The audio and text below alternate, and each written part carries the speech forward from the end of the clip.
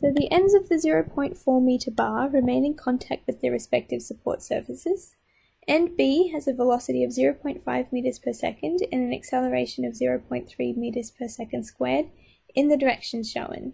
So we're asked to determine the angular velocity of the bar and the acceleration of end A.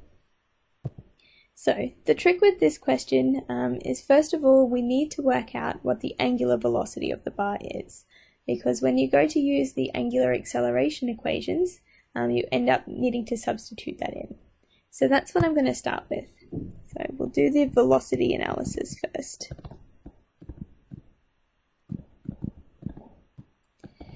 So for our velocity analysis, what we're going to be looking at is comparing the velocity of the two endpoints. And we know that it's going to be equal to the difference in their absolute velocities. So I'm going to go through again and solve for each of these individually.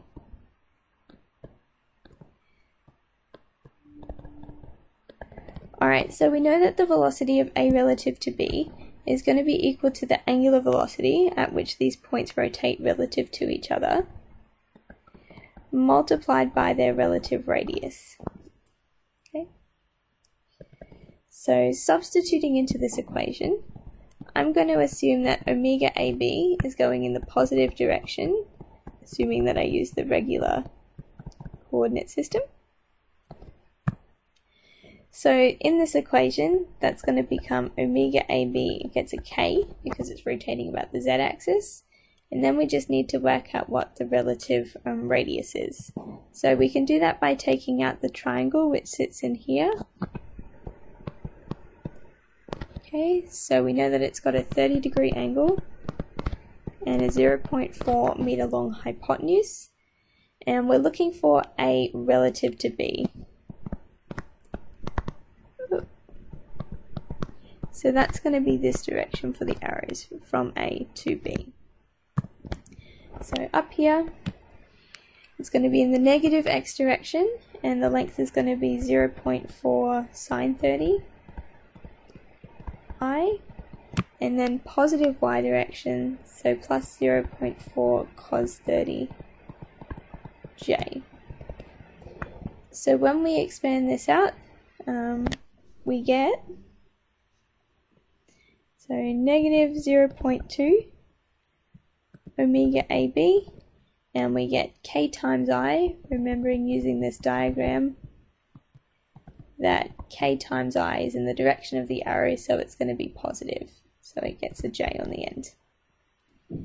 So then we have omega times 0.4 cos 30, which is 0.346, and we get k times j, which is going to be negative I. Alright, so that's the first term worked out. So let's move on to the next one, which is the velocity of A. So this point here, we're told has to stay in contact with the wall. So you need to make a decision on which way it's going to go. Now, I'm going to assume that it's going to go down, but it doesn't really matter, because if you assume it's going the wrong way, it will come out negative, and you'll just be able to flip it over, only because I think it's quite easy to see that if this one is going to go down the ramp, that this one's going to have to go down the wall. So, the velocity of A then, in vector form, we can just write this as negative VAJ, because we know it's just going to be able to move in that one direction. So that was pretty easy to deal with. So last one is the velocity of B, and again we're going to need to put this into vector form. So we know that it's got a 0.5 magnitude, we just need to split it into the I and J directions. And we know that this is going to be a right angle in here, and this is going to have to be a 15-degree angle, so that 15 plus the 90-degree right angle add up to 105. So that's also going to be the angle that sits in here for the vector. So VB is going to equal 0.5 cos 15I, going in the positive I direction, and minus 0.5 sine 15j. So it's going in the negative y direction. So this we can also simplify down slightly for the numbers.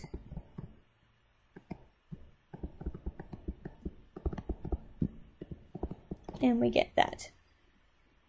So now we should be able to determine what the velocity is, angular velocity is, I should say, that we're going to need in the next part of this question. So subbing everything into the original equation.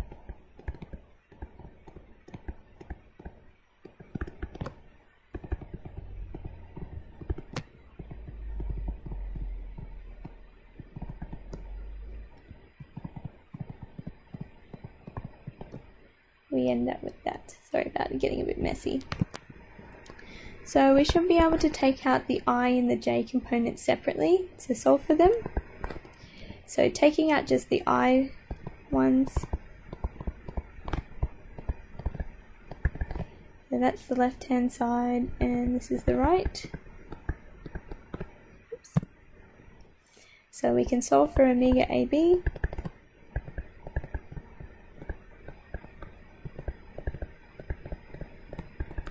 And it comes out to be 1.396 radians per second. So it's come out to be a positive value, which means we assumed it in the correct direction to start with. So it's going to be anti-clockwise.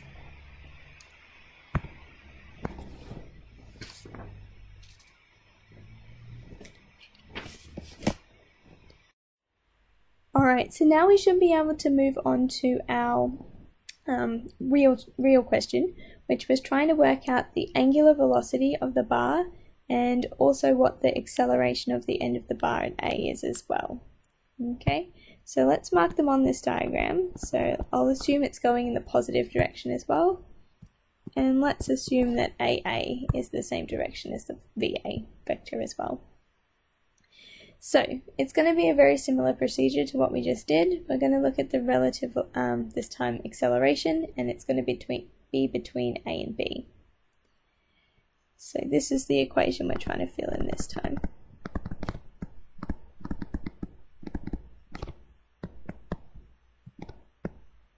Alright, so let's start with the acceleration of A relative to B.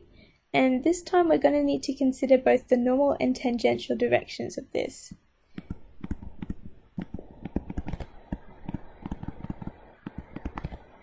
Okay, so the normal direction equation is omega cross r.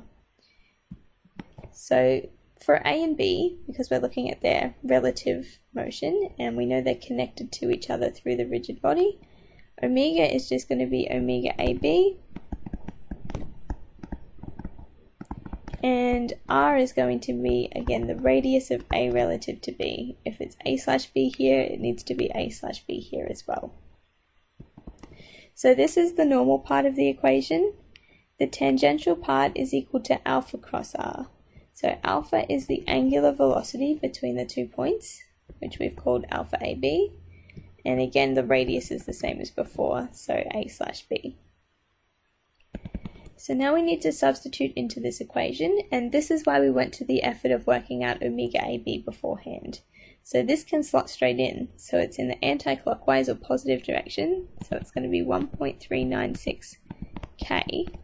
And a bit of a trick here, we could just sub in, again, we know this, and we know the radius of A relative to B, we already worked that out, but this is always going to be the same as what you got from your velocity analysis. So if we scroll up and look for it, we said that omega AB cross the radius of A relative to B was equal to this expression here. So what we can do, we now know omega AB, we can just substitute straight into that. So let me just pop this in down here. I know you can't see it, but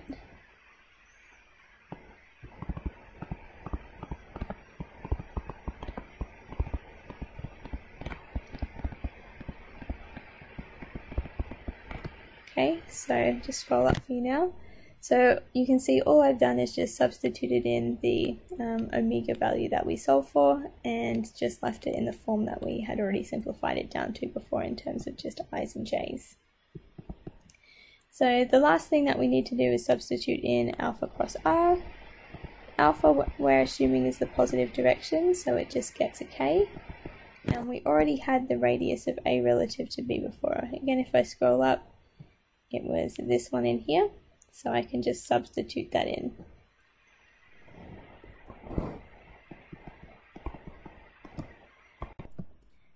In fact, I had simplified it down on my book, so let me just substitute that version in. So it's negative 0.2i plus 0.346j.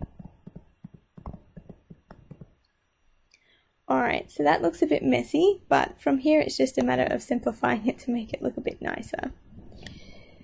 Alright, so if you go ahead and do this, you end up with 0.390i, take 0.674j from this first term, and then from the second part,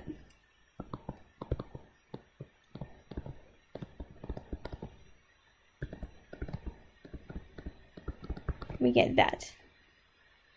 Alrighty, so now we just need to work on these other two terms in here. So, dropped off an alpha in here, sorry. So let's go to the acceleration of a now. So this one's pretty easy to simplify. We assume that the acceleration of a was just going to be directed straight downwards. So in vector form, that's just going to mean we need to put negative j on it since it's going in the negative y direction. So we can write this as negative aaj. Alright, so one left, and that's the acceleration of b that we need to simplify down. And again, we can use the fact that we had a 15-degree angle in here to work out what the acceleration is in the vector form. So let me just draw the arrow. So it's 15 degrees in here. And we know it's got a 3 meters per second squared magnitude. So this one we can write as, in the negative x direction, it'll be negative 3 cos 15i. And in the positive y direction, it's going to be positive 3 sine 15j. So if we want, we can simplify this.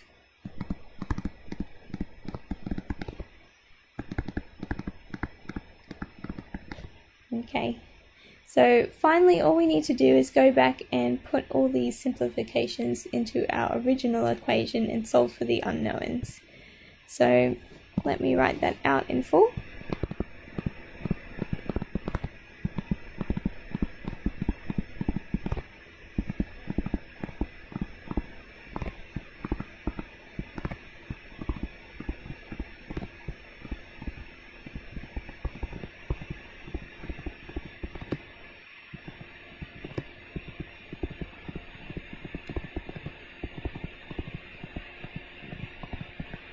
Okay, so that's what our equation becomes. So again, we've just got the two unknowns, the linear acceleration and the angular acceleration. This time I'm going to start with solving for the I components, and then we'll go with the J's. So taking everything out that's got an I in it,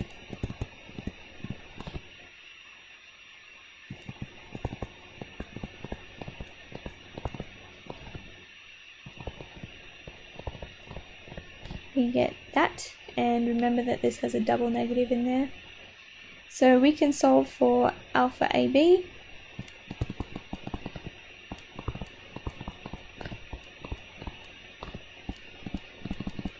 and it comes out to be 0.289 radians per second squared. So since it came out to be a positive value, that means it's going in the positive direction like we assumed, which is anti-clockwise. And for J, taking out all those parts,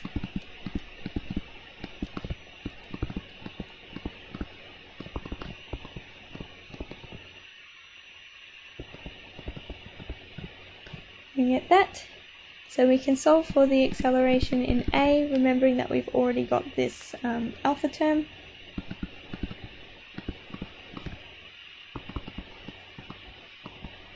Oops, sorry.